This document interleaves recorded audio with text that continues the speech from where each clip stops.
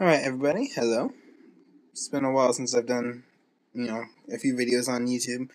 And I got some other software and a Mac Pro now. Yeah. Actually, I didn't even do a video about that. I'll probably do that first. After this video. Don't worry about it. So basically, I have Windows 8. See? Developer preview. So I don't know if it's just the screen or is it the font. It's the font. So Windows 8 Developer Preview came out a couple of days ago for the consumers. Sorry, I said Developer Preview. I meant Consumer Preview. Came out for consumers to use and download and test and see if they actually want to buy it and if it's worth their time. I installed it on my Macbook Pro, the 13-inch mid 2009. And, I'll admit this. If you talk to me and ask me what I love, like what operating system and what I do, like what I care about, I would say Apple all the way. Everything, except for the iPad. I hate the iPad. But I would say Apple all the way. Like, they're the best, right? And they're best because basically, what they've done is they set up this ecosystem of people that whatever, right? I can go on that for a while, but I'm just gonna not do that. I'm focused on Windows. But yeah, I would have said Apple was the best. But after playing with Windows 8 and basically seeing what Microsoft has in mind for like what they want to do, and when it comes out, basically like all that stuff, just. I actually really liked it. I know that it's very similar, especially this right here. It's very similar to Windows 7, but it's still freaking amazing. So I'm just going to shut up about a lot of that stuff and kind of just play around with it. So one thing is, if you do have a Mac, this trackpad will work, but there's no right click. Let me just really reiterate that point. There's no see usually, and even if you click, there's no right click. So there's no right click with the trackpad, and it doesn't really feel the sensitive touch that well. It looks like it does now, but I mean, I don't know. That, like, tapping on it like this without clicking it doesn't really do much. So, like, you can't tap for it to be gone. You have to click it for it to be gone. So that's one thing to know. And the other thing is the audio does not work yet. I mean, I'm sure these are things that are going to be fixed. It is a consumer preview, and it is right after the developer preview, so I'm not expecting them to work. But I'm just saying, FYI, if you're thinking about doing this, those are the things you must tackle. Other than that, it's fast. It's just like, everything's quick and everything's pretty smooth. I accidentally hit that instead. Everything's quick and everything's smooth. So it's not like I have any issues with that part. Especially with this Pro. I can't say if I had the Air still if it would be as quick. It probably would be quick because the SSD, but I mean, I had some resentment against the Air after I got rid of it. I realized why I didn't like it so much. But basically what I'm here to say is give my opinion on Windows 8 so far. And at first, when I first saw it, what I really didn't like was this right here. I was thinking about Metro. I was like, I don't like Metro because what's going to happen? I'm going to start downloading applications and stuff like that from the store, and I'm like, the very first thing I thought was, everything I install is going to be over here. So really, it's just going to get really long. Like, right now, it's pretty small. But, yeah, right now, it's super tiny. But what I keep envisioning is that I'm going to keep installing applications and stuff. It's going to get longer and longer and longer, and I'm going to be like scrolling through them as if I were on a tablet or something. And that's not kind of cool. I really don't like that for a desktop environment, but I'm getting over it. I do like Metro. I've never used it before, but this is my first taste of it, and I do like this. Other than that, I like everything else. I like how everything kind of here at the central point. You click on it, it opens it. Basically, it just does whatever you want it to do. It's good. Let's just leave it at that. It's good. But in terms of Windows 8, I just think that Microsoft's going to have some catching up to do. I know they're thinking, oh, we're going to pop out Windows 8 and it's going to be amazing. Yeah, it'll be amazing. It'll be good. You'll pop it out and people will be like, I really like Windows 8. And I'll say I really like Windows 8. And at first I was like, I'm not even going to buy a Windows 8 tablet. It's stupid. But now I'm like, I might buy a Windows 8 tablet. Or I might not. But like, everything, what I like the most is, what I miss with Windows was the fact that I could use applications like these. These don't work on Mac unless you use Boot Camp or Parallels or whatever. And I don't like to do that half-ass crap. Like, if I'm going to install Windows on my machine, I'm going to install Windows on my machine. I'm not going to use Parallels. I'm not going to use VMware. I'm not going to use any of that crap. I'm going to put Windows 8 on my machine and get the full-fledged features of it. And that's basically what has happened.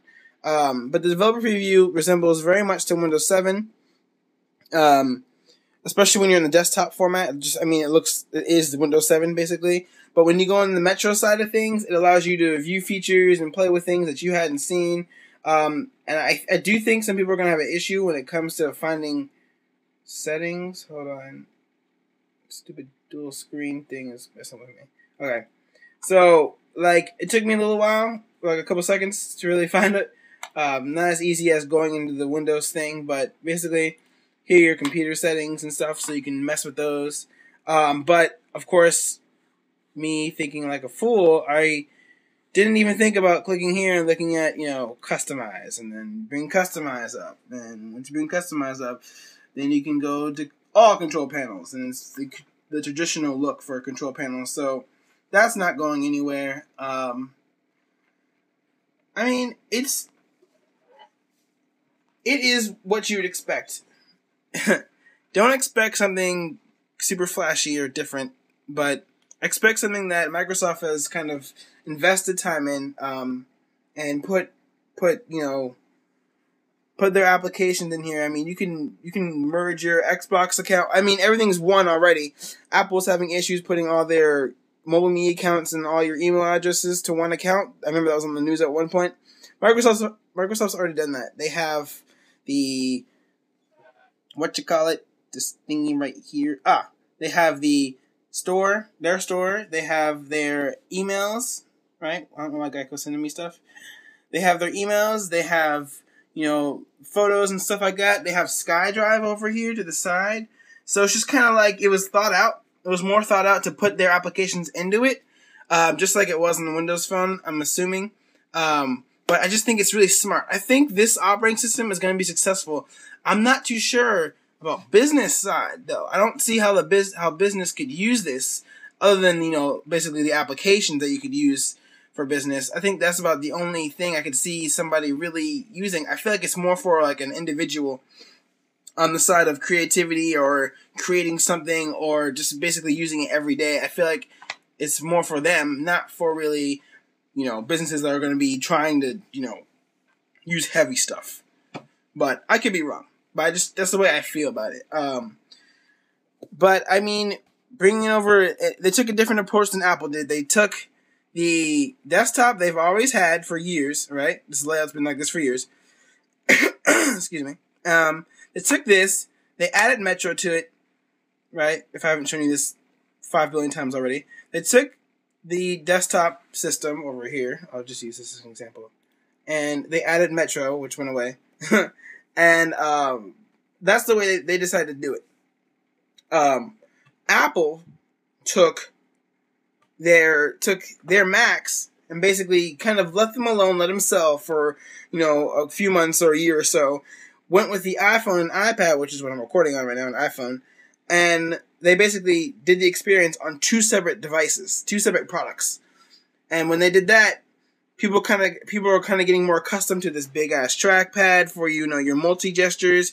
They're getting more accustomed to the these buttons up here that allow you to use expose and mission control and all that crap. And this new one, Mountain Lion, is coming out to have your notification bar pan out from the side and have your notifications and messages. It just seems like now everything's coming back to the desktop, or basically to the hardcore heavy hitter machines, because I don't think of tablets as heavy hitters. They can't do things like Photoshop, to a high extent. They can't do Photoshop to a high extent. They can do Photoshop, but not like these could. There aren't as many options or as many ways to edit as, you know, on a Mac or on a PC. So I feel like they're bringing the fundamentals from these products back to their desktop platforms, and they're going to kind of integrate those while developing these ones even more. Like, I feel like the iPhone, iPad, the Android, and the Windows tablets and all that stuff, they're surfacing. Of course, you know, they're new. They're not like these. They've been around for years, and eventually they're going to bring them over to do everything like Windows is doing now and Apple are doing now. But it's just really, it's interesting. I mean, I'll be waiting. I used to think of myself as a fanboy, but that's because I just hated Windows so much. And what I hated about Windows was the inconsistency, the thoughtfulness that they put into it when they would create things like one of the things that the new Mountain Lion has is Gatekeeper, which allows you to, you know, basically install only applications from the App Store. People like me won't care about that. I'm gonna disable it. But people who don't know what they're doing, the fact that viruses are out there and they're taking the initiative to do that is awesome. Microsoft's answer: throw patches out every Tuesday, or install more virus-protecting software. You know, we're not gonna really worry about that. We're gonna focus on, I don't know, the next Windows. It's like, how many Windows have come out in the last couple of years? I mean, a whole bunch of OS X's have come out in the last couple of years too. Don't get me wrong. A whole bunch of Linux versions have come out in the last couple of years, but I just feel like they just really release the next product. It's a major release. Take care of the issues that are going on at the time they release it, and then after that they let, you know, McAfee or all these other guys handle with the viruses or issues that come with Windows, and you're basically left there to figure out for yourself. I don't like that, and I just kind of like how Apple seems to care more. So that's why I stick with Apple, and I will stick with Apple. But at the same time, I'm not going to turn my back to Windows because I still like Windows. You know, like, there's some piece of me, a very small, minute percent, that still likes Windows and, you know, basically wants to use it. So I'm going to do that. Anyway, this video is too long. I kind of went off on a random tangent, but download the Windows Developer Preview.